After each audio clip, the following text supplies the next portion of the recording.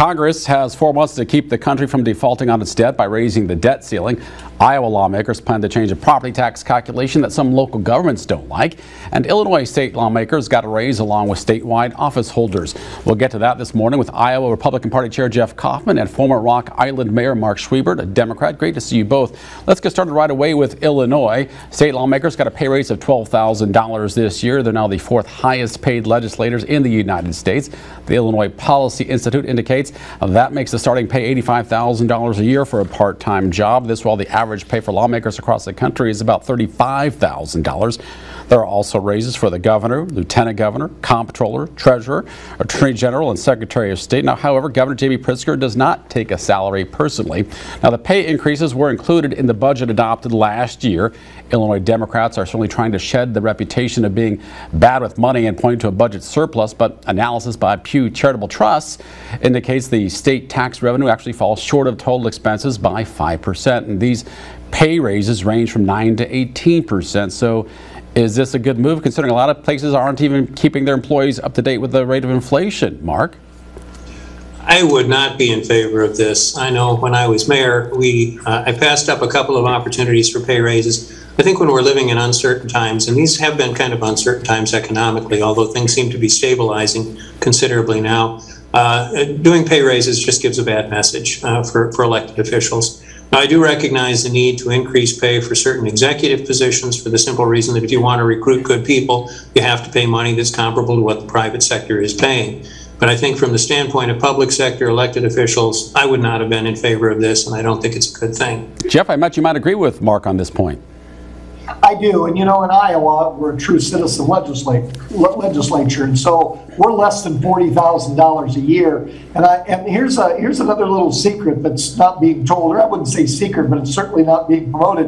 And that is they get per diems as well. So you add that on top of that raise, and not only are they part-time, if you look at the legislators that are not full-time, this makes Illinois #1. This is just not justifiable on multiple levels, and I say that as a former legislator.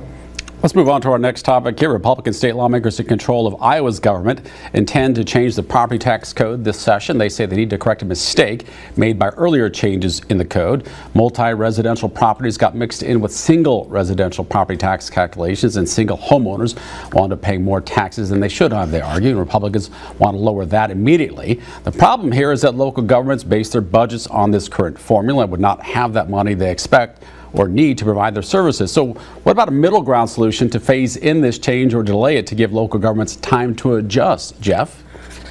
Well, and I'm on one of those local governments. I'm on a board of supervisors. And here's the thing. This was a bureaucratic mistake. No doubt about it. It was a mistake.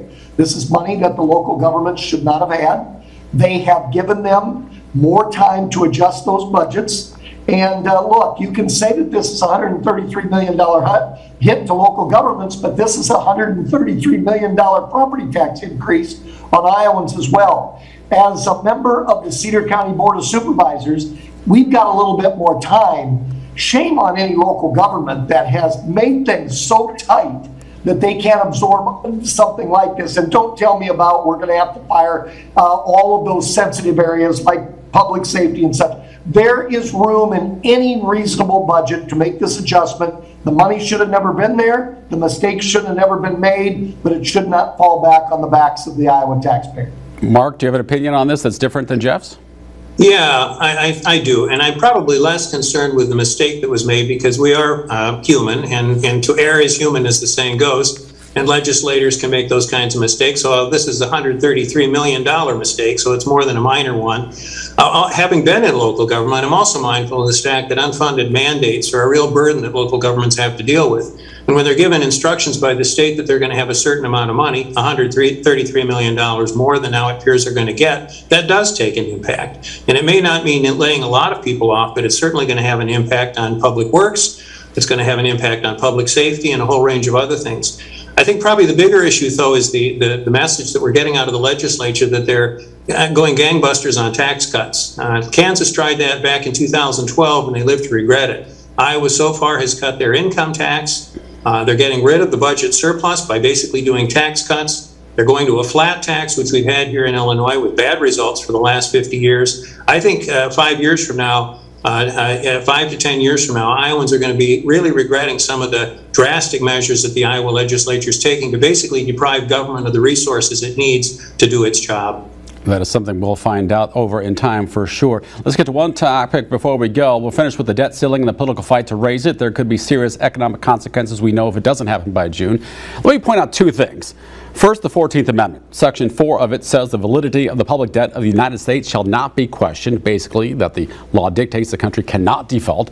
And the 14th Amendment was ratified in 1868. Now, fast forward to 1917. That's when Congress adopted the Second Liberty Bond Act and established the debt ceiling for the first time. It's been around ever since and raised dozens of times. Now, let me pose this question to you. How is the debt ceiling even constitutional? And what about criminal punishment for anyone who violates the Constitution by preventing the country from meeting its obligations? Jeff? Well, I mean, it's constitutional if the Supreme Court interprets the 14th Amendment in that way. And so at any given time, the constitutionality of that can be looked at. I still see that interpretation as valid. I'm not a constitutional expert. The other thing I would add, though, and this I think is very important, if we don't have these stopgaps where you actually have to pause and say, hold it, we just put another $1 trillion on our great-grandchildren. We talk about tax cuts and the impact that that would have 5 years from now. What in the world is these $1 trillion deficits? And there have been Republicans and Democrats a part of that. So this is not a partisan statement. But we have got to have moments when we at least say time out and at least have to take a vote. And who knows, maybe at some point in time, these Congress people will not let this go to the last minute, because make no bones about it, the reason this is a crisis is because they make it a crisis by delaying it, and we have got to somehow, some way, keep running up trillions of dollars. Common sense 101 says that a country cannot sustain this itself like this over generations. I think this is a good thing. Certainly fiscal responsibility is important, but I guess on this issue, Mark, what about the constitutionality of it, and how come it's never been challenged in the Constitution or in the Supreme Court? It has come up in a case, but it wasn't relevant to that particular issue. Yeah, I think that probably in part it hasn't been challenged because both parties have been willing to suspend those requirements. In fact, during the Trump 4 years, it was suspended 3 different times in order to support, I might add, a multi-billion-dollar tax cut for the wealthy. So it really is, whose ox is getting gored here. And it's a little hard, I think, to get too self-righteous about the national debt when the Republicans have been as guilty as the Democrats of running that debt up, and sometimes a lot more in order to support tax cuts for the rich. But I think that in terms of the constitutionality argument, there is a strong argument that can be made that a number of constitutional scholars have pointed out that a debt ceiling, which is a legislated requirement, is not something that is mandated by the Constitution, certainly, and it's not even something that's probably condoned by the Constitution, because the Founding Fathers and those who passed the 14th Amendment in the 1860s recognized that the full faith and the credit of the United States is critical. And if you've undertaken a debt, you have to pay it. If you don't, the consequences are dire. If the Republicans had their way on this and they held up approving a debt ceiling limit increase, which they approved 3 times during the Trump administration, it could force the nation into an economic recession that would be greater than the one we experienced in 2008. So we shouldn't be playing around with this. This is a serious business, and it's time for some of those in Congress who are willing to play kind of extremist games to get off the high horse and get with honoring our debts as a nation that we've fairly undertaken. It's constitutionally required, and I think it just makes good policy sense. And I would just add, that's a very partisan analysis. I think I can lay the blame on Democrats to a higher degree than the Republicans anytime, Mark. I was trying to make this nonpartisan, but that's a pretty biased analysis. I think you'll find those deficits have gone up higher during the Reagan years and the Trump years, and then to a large extent during the Democratic years. I don't think that holds up the facts. You can have your opinion, you can't have your facts, Mark. Well, that's another fact. We'll have to check it another time, guys. But you both make valid points.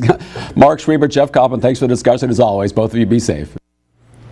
And that brings us to our question of the week. What do you think about the pay raises given to Illinois state lawmakers and statewide office holders? Send your answer by email to fortherecord@whbf.com, or you can respond to this post on Facebook at the Local 4 News WHBF TV page or on my page.